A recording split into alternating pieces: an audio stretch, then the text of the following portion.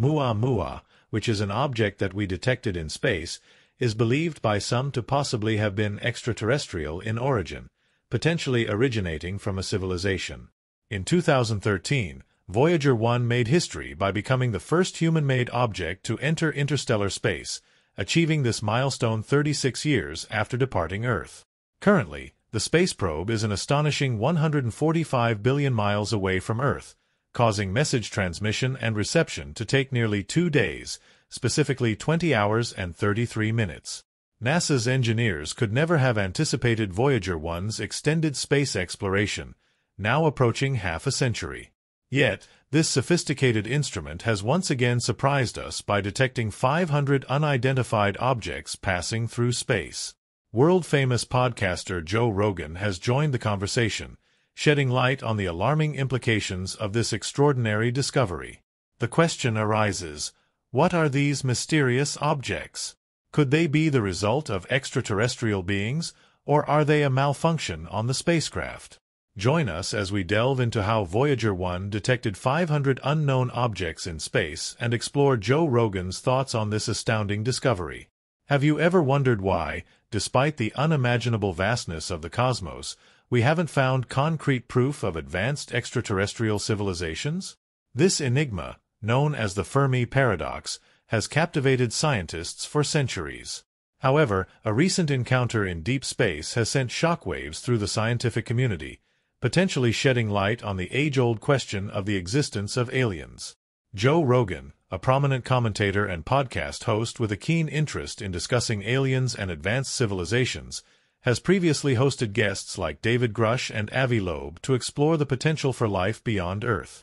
Now, new data from Voyager 1 may hold the key to answering the question of whether we are truly alone in the universe. Buckle up as we explore why Joe Rogan's announcement about Voyager 1 detecting 500 unidentified objects passing through space is a game-changer and how it affects you, regardless of where you are in the world. But before we dive into those intriguing details, let's explore how the groundbreaking Voyager 1 mission began. Isn't it mind-boggling to think that our magnificent Earth, with its vast oceans and towering mountains, is just a tiny speck in the grandeur of the universe? Philosophers have pondered this fact for centuries, but it wasn't until the 1970s that NASA scientists truly grasped the scale of our cosmic neighborhood. It all started with an accidental alignment of Jupiter, Saturn, Uranus, and Neptune, the 4 largest planets in our solar system. Amidst this celestial dance, a young PhD student named Gary Flandreau, working part-time at NASA's Jet Propulsion Laboratory while pursuing his studies at the California Institute of Technology, stumbled upon a remarkable discovery. Through meticulous calculations and charting of the orbital paths of these giant planets, Flandreau unearthed a celestial phenomenon that would change the course of space exploration. In the late 1970s and early 1980s, the 4 planets would align in a mesmerizing formation resembling pearls on a cosmic necklace, with Earth nestled among them. This discovery excited NASA, presenting an unprecedented opportunity to optimize the trajectory of a space probe. By cleverly utilizing the gravitational pull of each planet during flybys, a spacecraft could harness a speed boost akin to being tugged by an invisible cosmic cord, propelling it forward. Flandreau's estimations suggested that these gravity assists from the giant planets could shrink the flight time between Earth and Neptune from a daunting 30 years to a mere 12 years. However, there was a catch. This celestial alignment occurred only once every 176 years. Recognizing the significance of this once-in-a-lifetime opportunity, NASA embarked on an ambitious mission to capitalize on the planetary alignment. 2 spacecraft, named Voyager 1 and Voyager 2, were developed with identical designs and purposes. Launched just 15 days apart in the summer of 1977, these twin explorers were set on a course to unravel the mysteries of the solar system and venture into interstellar space. Voyager 1, launched on September 5, 1977, became an integral part of the Voyager space program, a testament to humanity's insatiable curiosity and quest for knowledge.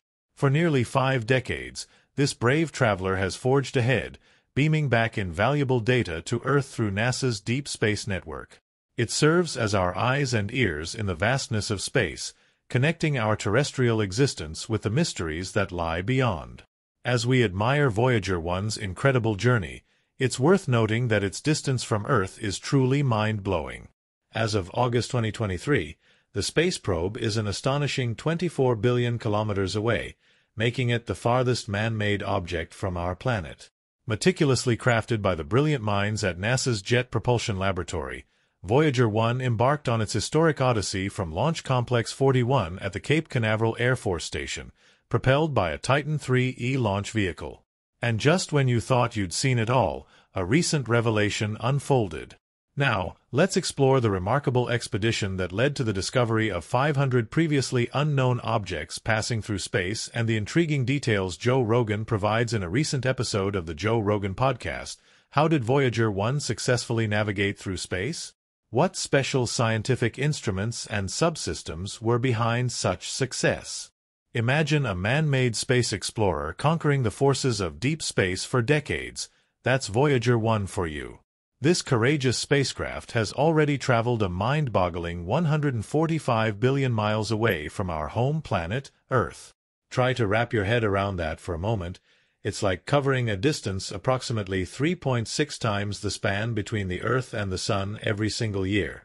But Voyager 1 isn't just about its velocity, longevity, and distance. It has gifted us groundbreaking revelations, including its recent discovery of 500 unknown objects in the vastness of space. These celestial entities are like nothing we've ever seen or identified before, a cosmic treasure trove of mysterious wonders.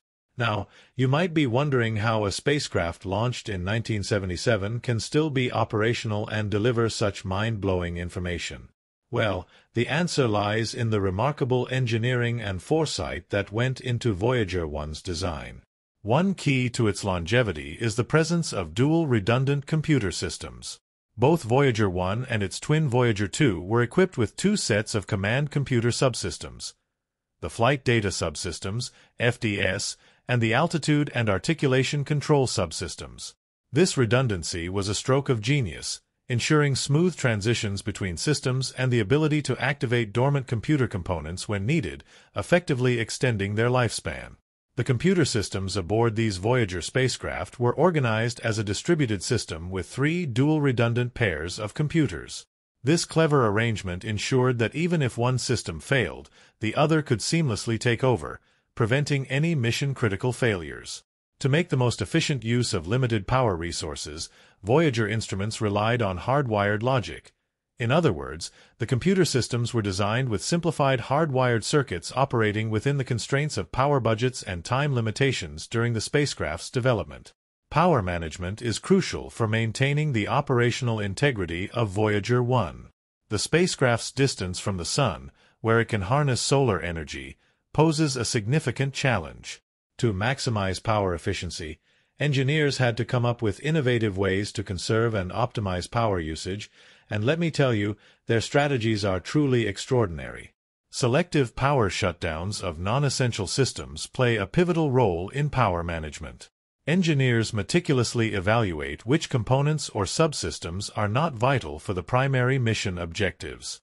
For instance, heaters linked to specific scientific instruments have been turned off. Initially designed to maintain instruments at specific temperatures for optimal performance, deactivating these heaters significantly reduces power consumption, thereby extending the spacecraft's overall lifespan. However, the decision to power down non-essential systems is not taken lightly. It involves a careful evaluation of the trade-offs between power conservation and the scientific objectives of the mission. Engineers collaborate with scientists to ensure that deactivating specific systems doesn't compromise the quality and availability of scientific data. The goal is to strike a delicate balance that maximizes power efficiency while maintaining essential functionality. What's truly fascinating is that Voyager 1's power management strategies adapt to the changing conditions of its environment. As the spacecraft moves farther away from the Sun, where available solar energy decreases, Voyager 1 adjusts its power usage accordingly.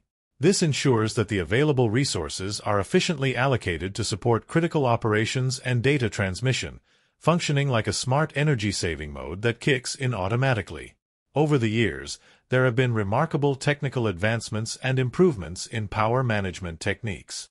Engineers have refined the power systems of the Voyager probes, implementing upgrades such as more efficient power distribution, improved battery charging methods, and advancements in power regulation and control. Thanks to these meticulous power management strategies, Voyager 1 has surpassed all expectations, continuing to send back invaluable information almost half a century after its launch. Considering that this space traveler was initially designed to last a mere 5 years, its enduring mission is nothing short of astonishing, a testament to the dedication and skill of the scientists and engineers who have worked tirelessly to keep Voyager 1 operational. Yet, let's not forget that the depths of deep space are full of surprises, so hold on tight, because a major discovery is right around the corner. The Voyager missions, aimed at exploring the vastness of the solar system and beyond, were equipped with an impressive array of scientific instruments, suites, and subsystems. These instruments were strategically placed on the spacecraft's body, consisting of a staggering 65,000 individual parts. While the Voyagers set out with numerous functioning instruments, only 4 remain operational on Voyager 1, and 5 continue to work on Voyager 2. One enduring instrument on both Voyager 1 and Voyager 2 is the Low-Energy Charged Particle Detector. This instrument observes cosmic radiation and particles originating from the Sun, planets, and interstellar space.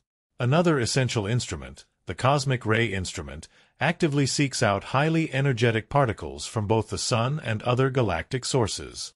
Currently, it is engaged in detecting particles within the protective bubble exerted by our Sun's influence and particles emanating from the vast expanse of interstellar space.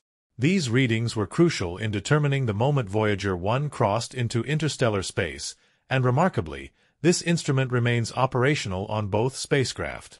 The Plasma Wave Subsystem, featuring 2 elongated antennas, serves as a vital tool for measuring the electrical field components of potential waves encountered at the outer planets. Its role has evolved as the Voyagers ventured into interstellar space, providing valuable insights into the changes experienced by plasma waves in this new realm. Notably, it continues to operate on both Voyager 1 and Voyager 2. Initially designed to investigate the magnetic fields of the outer planets, the magnetometer now plays a central role in exploring the transition region between the interplanetary and interstellar media. Scientists use this instrument to examine the magnetic characteristics of the transition region located at the boundary where the Sun's magnetic influence interacts with and gives way to the magnetic field of interstellar space. Remarkably, the magnetometer remains functional on both Voyager 1 and Voyager 2. Another significant instrument is the Plasma Science Instrument, which meticulously examines the lowest energy particles within the plasma. It can identify particles moving at specific velocities and, to a limited extent, determine their point of origin.